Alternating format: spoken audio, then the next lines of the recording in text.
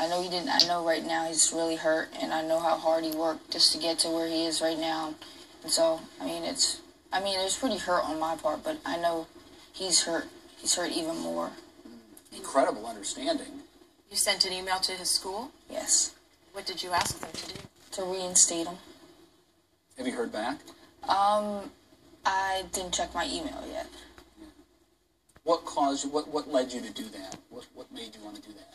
Because everyone makes mistakes, and I know he would, like, if it was me, I know I would want to take that back, and I know anything he would do just to take that one tweet back, and I know how hard he's worked. So I mean, why not give him a second chance? Well, basketball is a big part of your future. I know I was watching you on the 9 o'clock Sports Center. You said 10 years from now, it won't be Monet Davis, the baseball player. It'll be Monet Davis, the basketball